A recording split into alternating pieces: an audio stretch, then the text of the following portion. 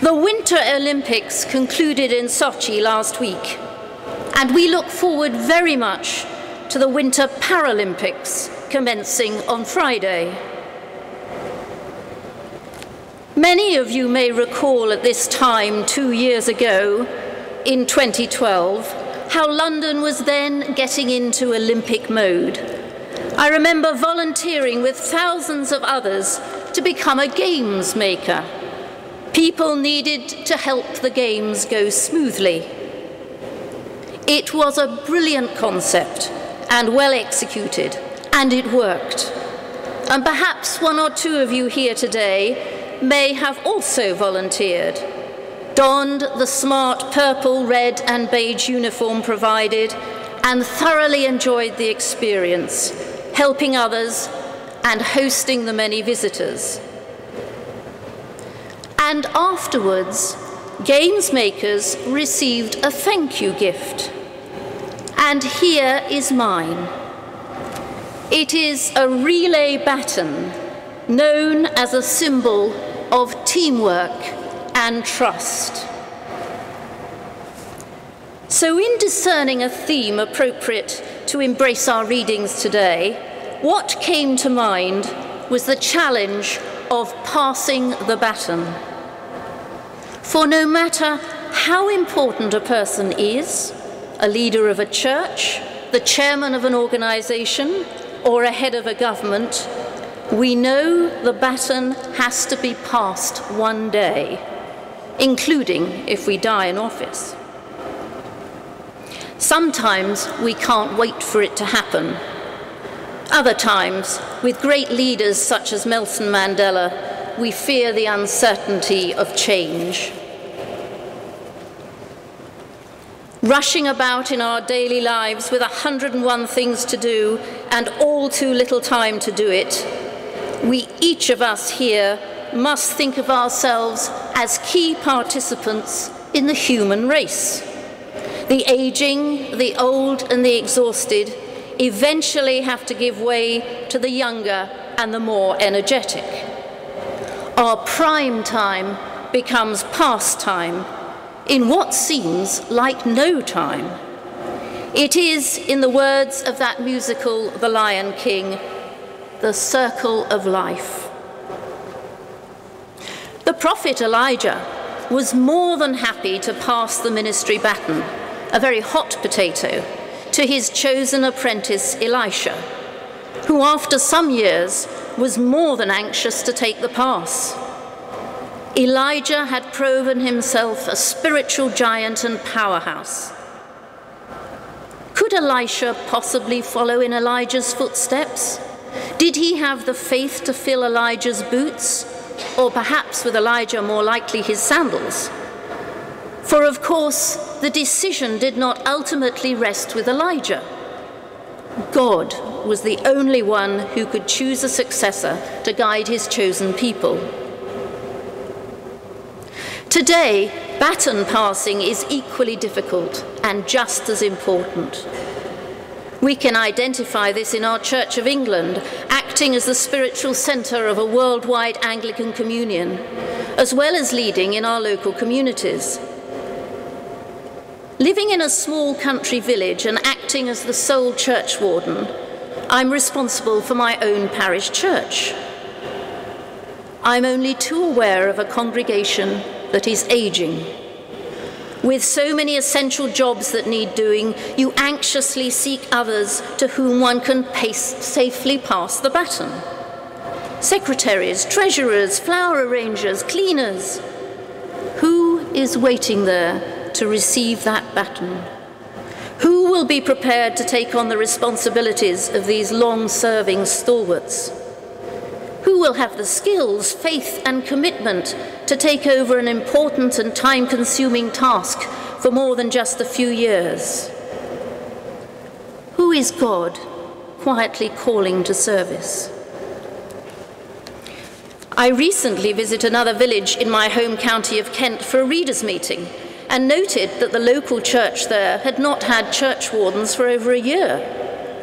The treasurer was standing down in April after 10 years' excellent service, and the secretary was also departing. Everyone in the congregation was apparently shrinking back from taking on any responsibility, and all this in an otherwise active and well-attended church in an equally thriving and popular village. Having energetically run the course, nothing is worse than holding a baton in your hand and finding no one to whom one can pass it, no one willing to take it. Fortunately, it was not like this for Elijah. He had a clear successor in Elisha.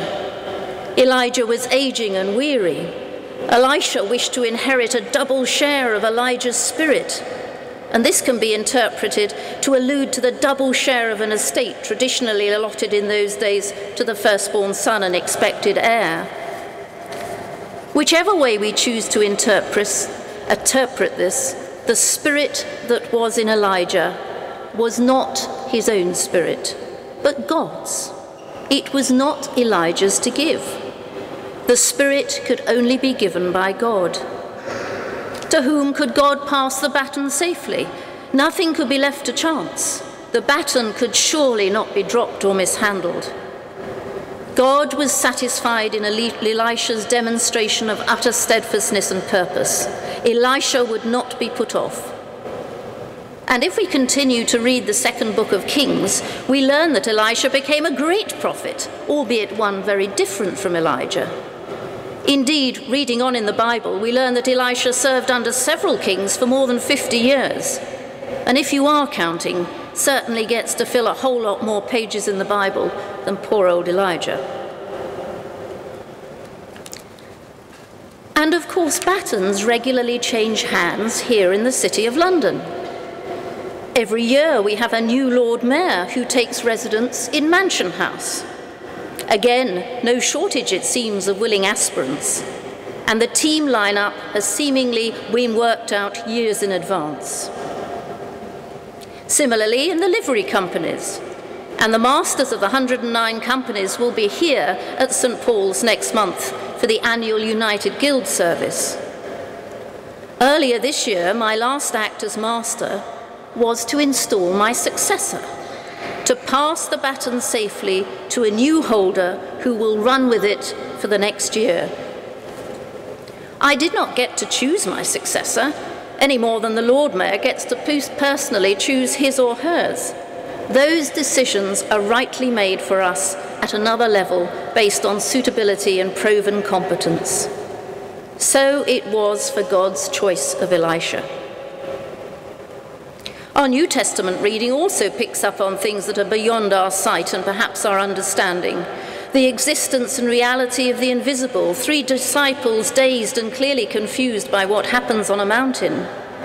Jesus, that teacher, friend, and prophet that they are only just becoming to understand, unexpectedly changes into a glorified form, becomes dazzling white, and is joined by the ancient prophets. And after the transfiguration, the disciples saw only Jesus, and they were told by Jesus not to say what they had witnessed. Jesus knows all too well that he has to shortly pass his baton on to the disciples who had been unable to heal the boy with the demon. With faith even as small as a mustard seed, they could move mountains. And Jesus, of course, foretells of how he will be betrayed into the hands of men who will kill him. In our prayers, we seek reassurance, grace, and forgiveness from God. The great blessing and benefit shown to us in Jesus should make us bold and confident. Ash Wednesday is approaching, and the start of Lent is a great opportunity for personal reflection, repentance, and spiritual renewal within our own framework of confession and absolution. As we will learn in the coming weeks, Jesus wished for the cup to be passed from him. Yet not as I will, but as you will. Christ submitted himself to his Father's will, and we state our desire to do the same each time we say the Lord's Prayer. Thy will be done. So in this hectic race of our own lives, let us recognize our place as an essential member of the team. Each of us has been given by God a will and mind of our own. We are free to make our own choices.